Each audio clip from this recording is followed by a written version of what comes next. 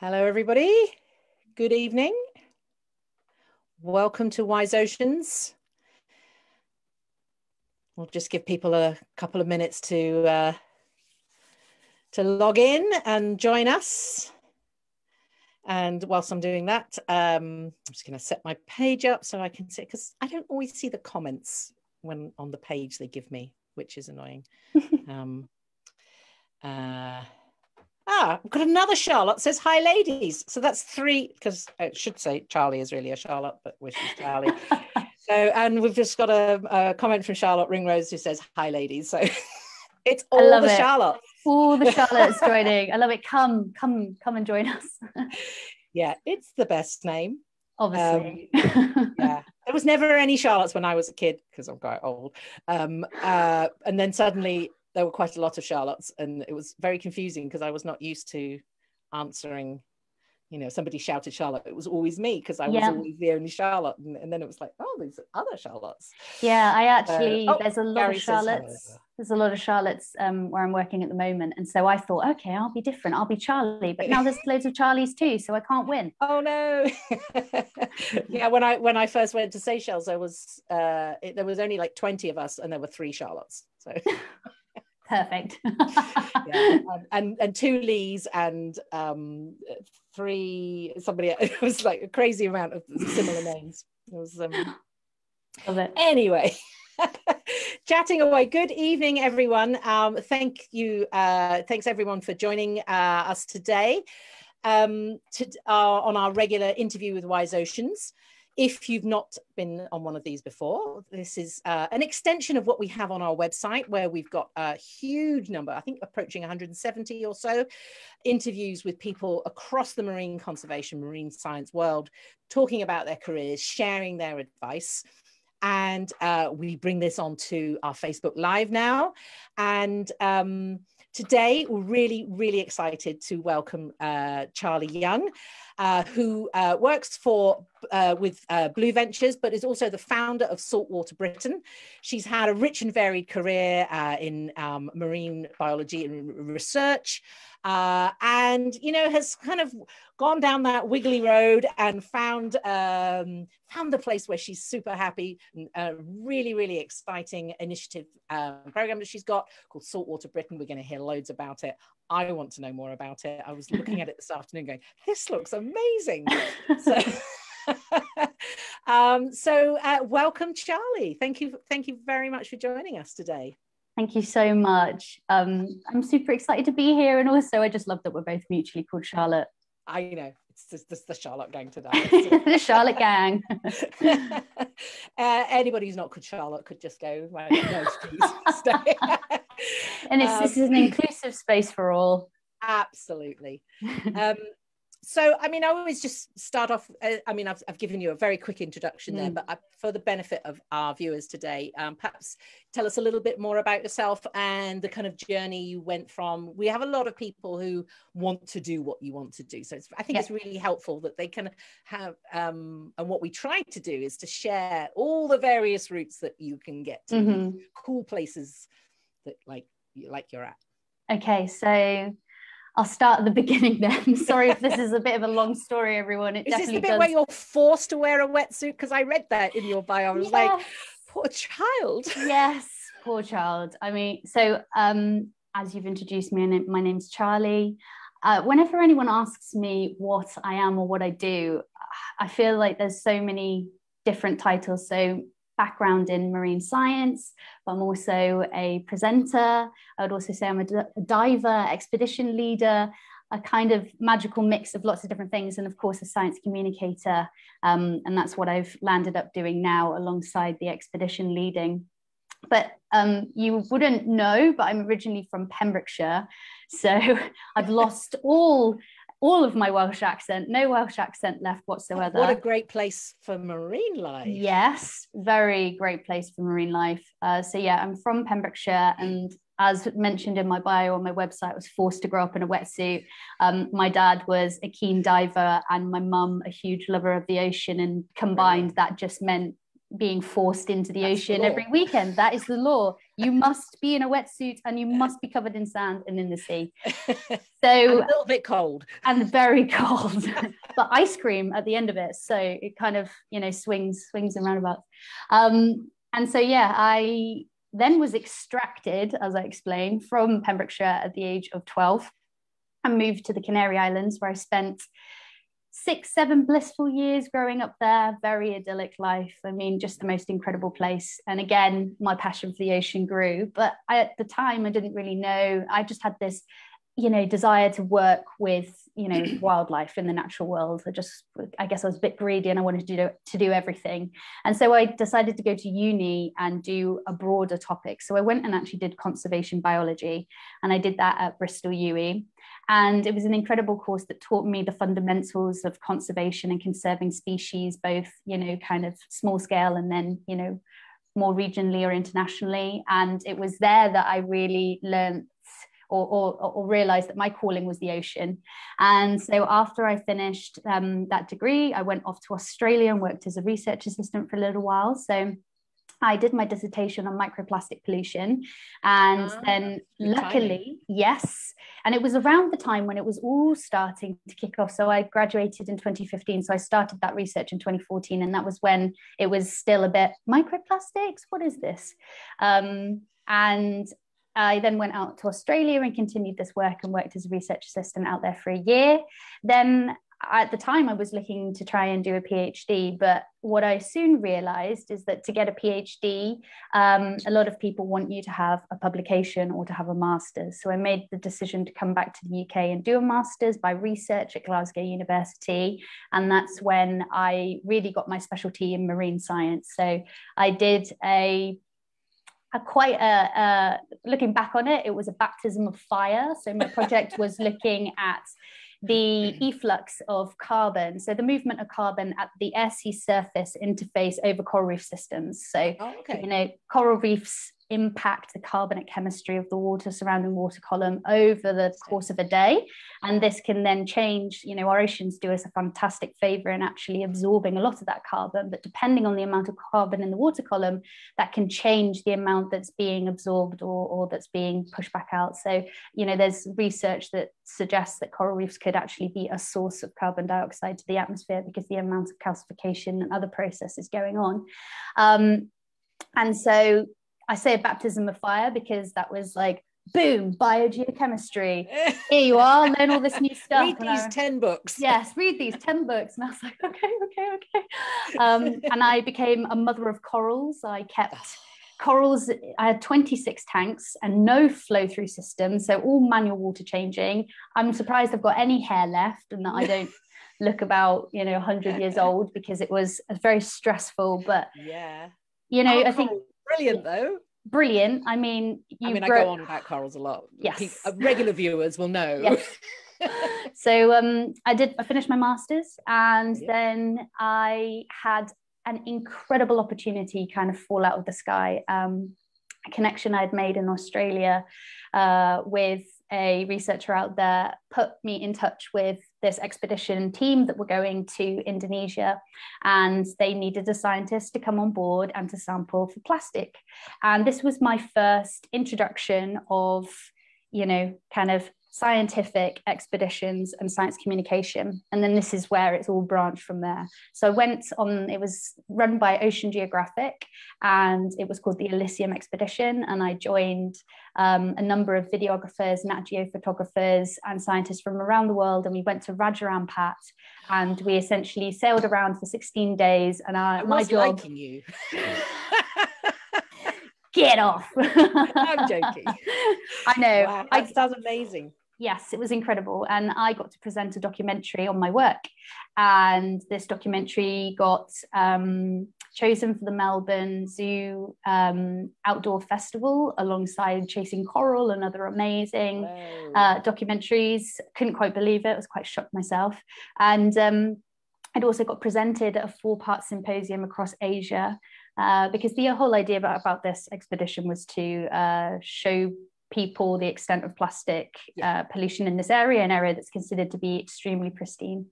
And after that, I was like, oh my word, I want to spend all my time on a boat, being a scientist, going on expeditions to lovely places and communicating about it. And so that was the moment I was like, I'm going to do that. This is what I'm going to do. And after that, I then was lucky enough to land myself a position working out in Saudi Arabia. So I packed my bags and moved to Saudi Arabia, where I worked at a fantastic university called the King Abdullah University of Science and Technology as a research assistant. And basically my job there was to assist with all of the Reef Ecology Centre projects from the PhD students right through to the postdocs and academics. And my job essentially was to go and do coral transects, go and dive every day and assist. And it was just the most incredible year where I got so much hands-on experience, really, extended my diving skills, scientific diving skills, and got to go on lots of scientific expeditions. And then after that, for some reason, I decided to come back to the UK because why wouldn't you? Did you get a lot of people go, why are you doing that? Yeah, a lot have it all though, right? You can't have it all. But I came back for lots of good reasons, and I'm very pleased that I have. And essentially, it really was to start building my science communication career. So I do quite a lot of presenting, and I wanted to try and break into that world. And to do that, Bristol is the main hub for wildlife film and photography. And so this is the best place to do it. So came back to lovely, drizzly England right at the time when coronavirus, a couple of months before coronavirus hit. And then it was like, okay, I am marooned in the UK and I can do nothing. And I decided to try and make the best of my time. And essentially something that I learned from going abroad and doing all of this work, and what I've really focused my work on, is assessing human impacts or understanding. So my master's research was looking at this movement of carbon, but that had, it referenced to global sort of or to climate change, and understanding how, regionally there are differences, and then the plastic pollution as well. So I have this real fascination for human impacts in our oceans. And then going away and coming back, I've realized, especially when, the XR protests were happening, is that really if you want to make an impact, the best place to do it is at home. And if we want to solve the issues that our oceans face, we need to be making an impact on our own doorstep. And I realized that I've spent so much time traveling the world and going, oh my word, coral reefs are dying and it's horrible, and feeling powerless. And I thought to myself, actually the biggest impact I can probably make is at home. So coming home, I decided, with all this time that I had to think, that I would start this initiative called Saltwater Britain. And it started as a passion campaign. So I used my social media as my own platform to communicate conservation issues and basically just nerd out about the ocean and try and galvanize change. And I launched Saltwater Britain last year, went on a number of expeditions to showcase the incredible marine habitats and wildlife that we have, and it was a massive hit. And then I thought, okay, this year, let's start taking people on expeditions. And I started to organize my own. And at the time had just started a job at Blue Ventures as a communications coordinator, and that's where I am now. And they have their own expeditions branch that unfortunately became dormant in the pandemic because all of their sites are Timor-Leste, Madagascar, and of course no one can get out there anymore. And so we were just chatting one day and they were like, UK expeditions. And they're like, what you're doing looks good, and we want to build our name here in the UK, because Blue Ventures is one of the largest, or the largest marine conservation charity in the UK, but not many people know about them because all of the work is in tropical fisheries across the world. But actually they're an incredible organization. And so brilliant. Then we just kind of thought, should we just team up? Like, yeah, let's do it. So Saltwater Britain was born, and now it's this beautiful partnership between I and Blue Ventures, and I couldn't think of anyone better, or a better organization to be doing it with, really. They are perfect. Got all that experience in the expeditions they've run and the work that they do. I truly think that Blue Ventures are kind of hitting the nail on the head when it comes to marine conservation, that doing things that, you know, trying to conserve our oceans, but with people, because people are ultimately the ones that we need to manage when it comes to that interaction. We're causing the impacts. And so it's as much about working with communities who have that, you know, have the right to be there. A lot of people around the world obviously depend on our oceans as their main source of protein, and you can't turn around and say, go away, leave us alone. You can't, and you shouldn't. Western savior. Oh gosh, don't even get me started.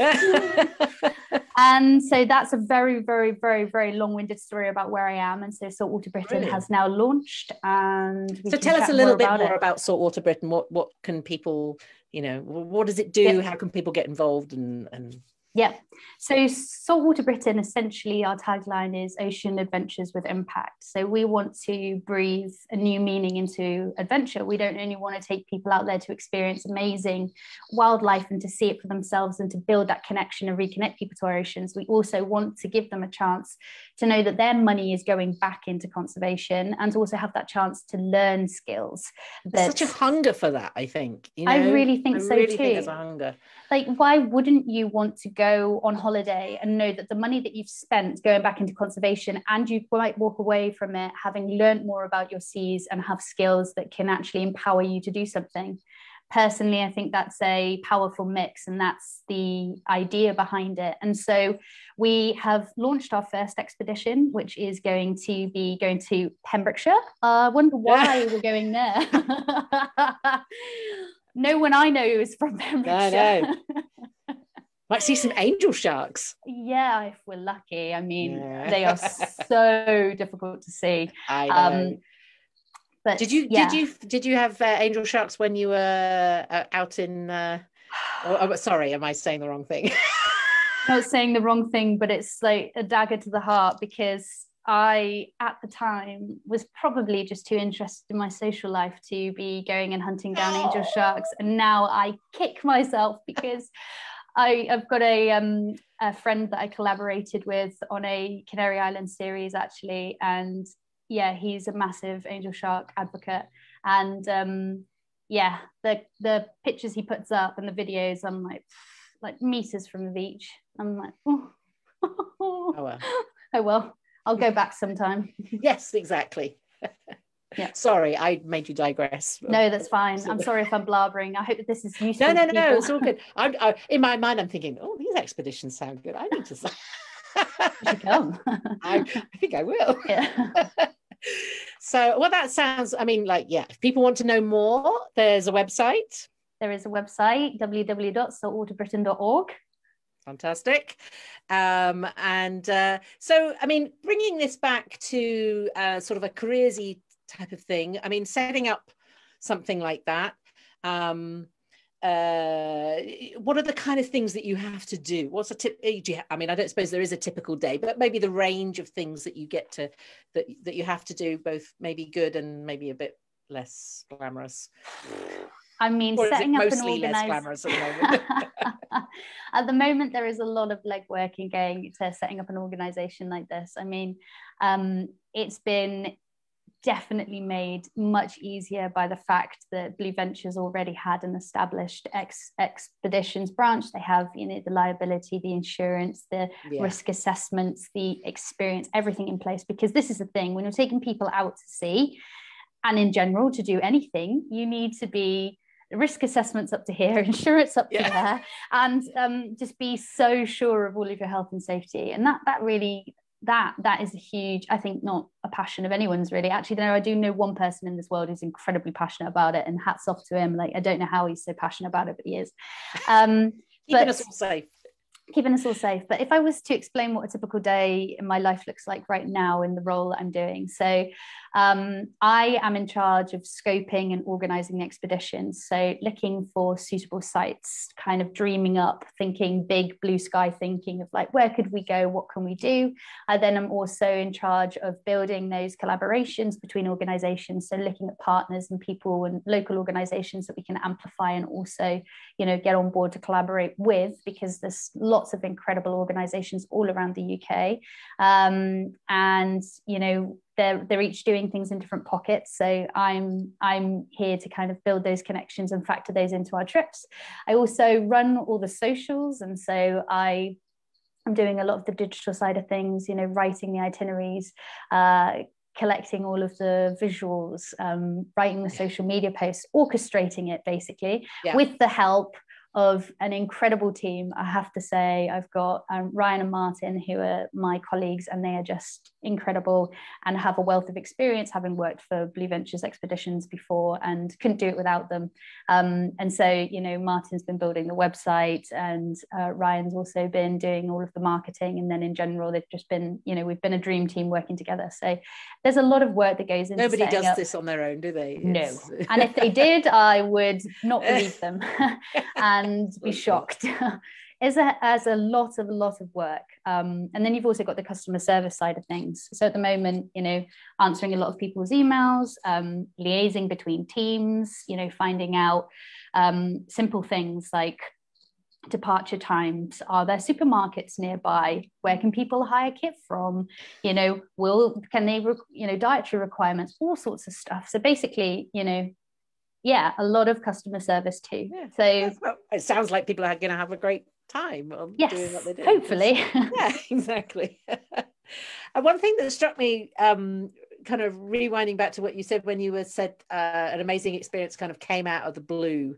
And I think it's really, I think for people watching this, is probably, this didn't really come out of the blue, because I think, you know, you had, it's all the preparation met opportunity kind of thing, isn't it? It's like all of that networking, and all of these incredible things that happen because you went to Australia, because you got involved in this and you said yes to that. And I think for anybody watching this who's trying to forge a career, is just, you know, have a focus and have a direction, but say yes to stuff and do stuff, and stuff happens. It's very basic, but yeah, if I was to give anyone any advice on, you know, somebody who's maybe a career breaker, so they want to potentially, you know, move away from the profession that they're doing right now, want to move into this industry, or you're someone just starting out from scratch, showing initiative is, I think, the biggest and most important thing that you can do. It says so much about you. It does say so much about you, from what it looks like on your CV and in your personal statement. You know, there's nothing harder than trying to write a personal statement. And if you don't have anything to speak for it, if you haven't gone out there and shown initiative and shown this story of like why you're going here, it just does kind of look a bit odd to people. You know, if they read your personal statement and it comes across just not very personal, or doesn't, you've done the same stuff everybody else has done. Yeah. Then unfortunately it just doesn't make you stand out from the crowd. And so, yes, like you say, take every opportunity you can and go looking for them, and don't be afraid to approach people, because actually quite often you'll find that people are a lot more open and reciprocal for you speaking to them. And yeah, just be the maker of your own luck, and networking is amazing. Like, just it's a very small world, isn't it? Oh, it's incredibly small. And just, put yourself out there. And also, if you want to do something, then just start doing it. You know, I wanted to do expedition leading, and I didn't wait for somebody to give me an opportunity, apart from, you know, I was offered that great opportunity. But when it came to stuff in the UK, I just decided, well, I'm just going to do it. And so I think that, yes, be bold, try to think outside of the box, use your initiative, network, ask for opportunities and take opportunities, and just look and think outside of the box. People are never offended to be asked, if, you know, if it's done in a nice, polite way. And I think people will be surprised how more frequently people might say yes, and how hard it is to find good people. Yes. Sometimes. Yeah, it is. So if you are good, get out there, tell people. Yes, get out there, go to events. Like, for example, I went to the RGS Explore Festival, which is Royal Geographical Society. They run this amazing festival for explorers. And I got to meet incredible people there. And I'd never done an expedition before, but just had this, you know, desire to do expeditions. And went, and off the back of it, I met somebody that runs Sail Britain, or the founder of Sail Britain.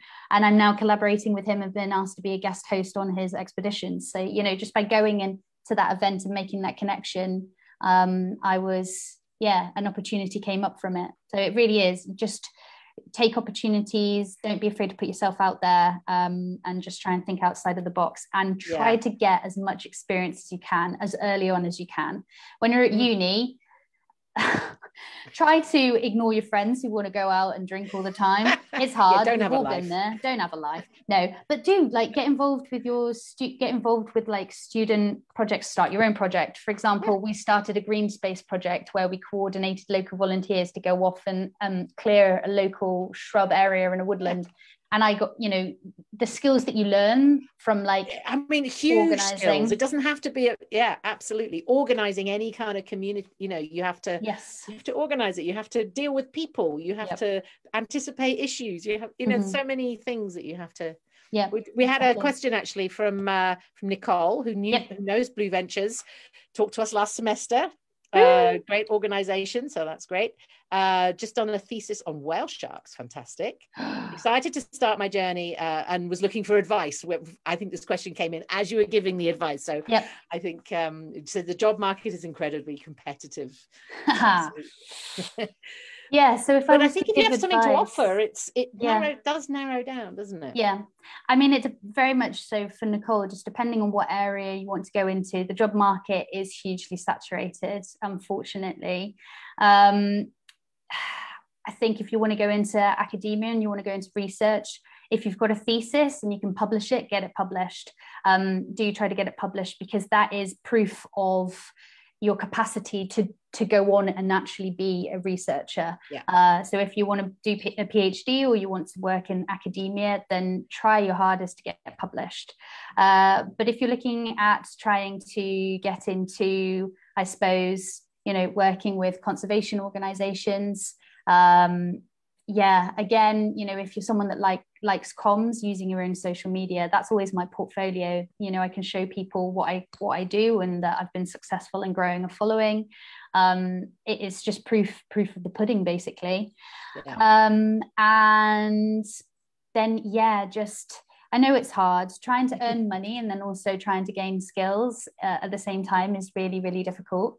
But just any initiatives or projects that you can get involved with, that do make you stand out from the crowd is I guess the way forward. But I do not. There's no simple answer, is there? No, there's no simple answer, and unfortunately, this is the problem. It's but anything worthwhile is never, whatever. There are lots of careers where it's tricky to get into, but they're all the careers. They're really, then you end up in a job that you do, that's amazing, and everybody says, "Oh, I love your job." But it's nothing worthwhile is easy, for sure. No. For sure. Is there anything now that you wish you knew when you were younger that sort of, what would you tell your younger self, perhaps, apart from going to spend more time looking for angel sharks, maybe? God, Sorry to bring that up again. It's a real soft spot. What would I tell myself? I guess that failure or someone else's success is not your failure. I think for a long time I got really, really hung up on what other people were doing and almost mirroring them, or trying to sort of follow what they were doing. And that kind of meant that I wasn't, especially with the science communication. So, I wanted to really try and sort of build my following. And one thing I noticed is that, you have to, if you want to be successful on social media, you kind of need to show that you're your own person and you're an authentic voice. And for a long time, I didn't think like that. I would kind of follow the crowd. Oh, everyone's talking about this, I'm going to talk about this too. But actually people want to see personality and character. And I think the same goes. And you stand out. And I think the same goes for the job market as well, is that, think outside of the box a little bit and try to be your authentic self, and just don't get hung up on what other people are doing, because it can really get to you. And imposter syndrome is a massive thing. And you know what? Just because someone else everyone's got it, turns out. Yeah, everyone's got it. We've all got it. Even the successful people have got it. Even, I have it now. Even still, I'm like, ugh. Everybody's got it. Everyone's got it. I think when more people realize then maybe that'll take its power away. Yes. One thing though, if you're pre-uni, so one thing that I would say that frustrated me is that there does seem to still be in the academic world a little bit of snobbery, I'm going to say it, snobbery about the university you go to. So if you can go to a really good university, do, because unfortunately, when you do come out of uni, academics will look at the uni that you've been to. And I didn't think that would make an impact, but it did impact me getting a PhD. And then also, be prepared for the fact that when you come out of uni, with a bachelor's degree, it's not enough anymore. You need to have more than a bachelor's degree. You need to have experience and things under your belt, because the job market, the one thing that frustrates me the most about it is that you'll be going for a entry-level job and it'll be like, yes, so we want you to be a junior research assistant and we want you to have worked for 4 years in the field as a research assistant. We want you to speak Bahasa Indonesia. To the world? You also be a dive master with at least over 400 dives under your belt. Have a boat license. Also be the first person that's ever stepped foot on the moon. And, just like all of these things. And you're just sat there going, but I've just graduated. What am I supposed to do? Exactly. So just get ahead of yourself. Do as much as you can.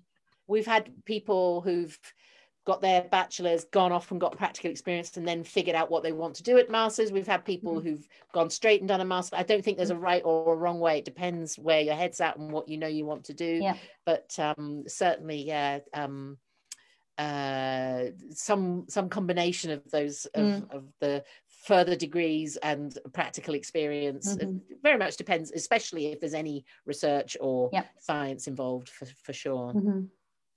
Okay, well, we could chat all night, but we we are coming to it. So my standard couple of ending questions here, which are designed to be hard, which is your favorite marine creature. Sorry. Yeah, that's like trying to choose a favorite child. I thankfully don't have any children, but so I have a loads. I swear it's like every day it changes, but at the moment I've got today I've got a real fascination with sperm whales. So I just think they're incredible. I think the fact that they're just incredible predators and so elusive. Oh, you've got a tooth! Oh my god! Oh my god! It was my dad's. I have no idea. It's ancient, but wow! Oh my word! How amazing! And they're specialized for their prey, which is squid. So yeah, just incredible. And I just love that.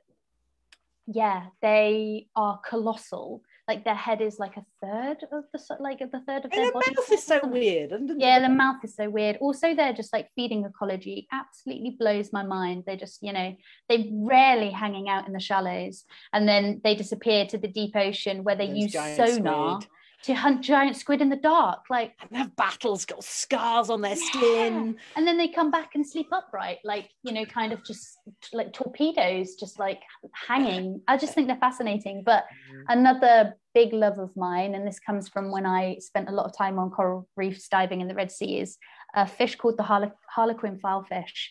And I know, yes. Now I love them because they've got a fused jaw, and also they're just the funkiest colors. So they're like yellow with blue spots, and the way they kind of like flutter around is like a bumblebee going around to different corals, and they eat the polyps. And the best bit about it is that they take on the smell of the coral to hide themselves from predators. Like, how cool is that? It's just brilliant. Yeah, and they look like they're sort of like these little swarms of bees kind of like flying around. No, yeah, good choice. Good choice. I love them. Yeah. Before I get my final question, somebody's just put, Alison has said, I have a daughter choosing her uni. Which ones in the UK do you rate? Because you were just talking about. Yeah, so I would really rate Exeter University. I'd say that they are top. If I could go back, I'd go to Exeter. No offense to UE, you're a great uni, but I would go back to Exeter. Also, I'd say Edinburgh University, another fantastic university. So the founder of Blue Ventures, Al Harries, he went there. And also some other incredible people like Max Bayo, who works for Mission Blue as their policy advocate. He's also a great person that went to Edinburgh. Where else would I rate? We've got Southampton, Plymouth, all fantastic. From, yeah. Southampton, Plymouth, really good marine centres, really good places to go. So I would say they're probably my top, although Aberdeen University also has some good ones. But yeah, I'd go to Exeter. Yeah. Nicole's saying Edinburgh Pride. Woo! Or Bangor, actually, in Wales. I was about to say Bangor. Yeah. Yeah, Bangor is a very good one too. I've had friends who've went to Newcastle as well, and York. So there's lots of options, but yeah. Yes. Okay, my final question. Your most unforgettable moment in the sea. I'm guessing you've had a few, so I'm going to force you to pick one. God. Just to make us all totally jealous. Well, okay, so last summer I went up to Scotland, and the reason I'm choosing this one is because I think it's quite often easy to, get excited about all these incredible experiences that you can have elsewhere, but in the UK you can have the most amazing experiences. And I went up to nicely tied in saltwater Britain. Check it out. I went and snorkeled with basking sharks, and how cool. Was just this incredible. With Basking Shark Scotland. Basking Shark Scotland, and I'm actually running a trip which we have a double room still available on at the end of this month. So if anyone's interested, I can just say to people, I mean, I did it 2 years ago, 3 years ago, something like that. We weren't overly lucky with the basking shark, but we got a basking shark. We did get in the water with a basking shark. So it's just the weather can be very, very, very temperamental. Yes. But we got it. It's unbelievable. I really recommend it to everybody. So. And I think it's just a perfect example of how underrated UK seas are. And, the truth is that we have the second largest fish in the ocean just swimming around up in Scotland. Crazy, and right? It's just like, I know. So incredible experiences. We've got seahorses down here near Dorset. We've got cuttlefish. I just love cuttlefish. Yeah. Yes, they're incredible. Absolutely. Another, cephalopods in general. I love them. Yeah, so much good stuff here in the UK. Sorry to anybody who's not in the UK, because everyone, but it doesn't get enough love. I'm absolutely with that. So it doesn't. Okay, so thank you so much, Charlie. I really do think we could chat all night. We could. And thank you to everybody's questions. I'm sorry if we didn't get to everybody's, but we have now run out of time. But thank you. If anybody has any other questions, we'll try and put them in the chat. We'll try and get to them after the event. And join us. We'll be doing more next month. So keep an eye on our Facebook page here. If you want to have more interviews, go to wiseoceans.com and head to our job board. Go down through the menus there. You'll find our interview with Wise Oceans. There's 170 interviews to read, packed full of advice. And a couple of blogs that I've written that pull out the advice. There's like 15 ways to stand out. Some of the ways we've talked about today as well, because as we've talked about, it's very competitive. So yes, brilliant. Well, we wish you could please everybody check out Saltwater Britain. It sounds like a fantastic opportunity to explore the just so brilliant waters we've got here in the UK, and a little bit underloved, I think. So but thank you very much for Charlie, and we'll say goodbye to everybody. So thank you, farewell, and thanks everyone for joining us.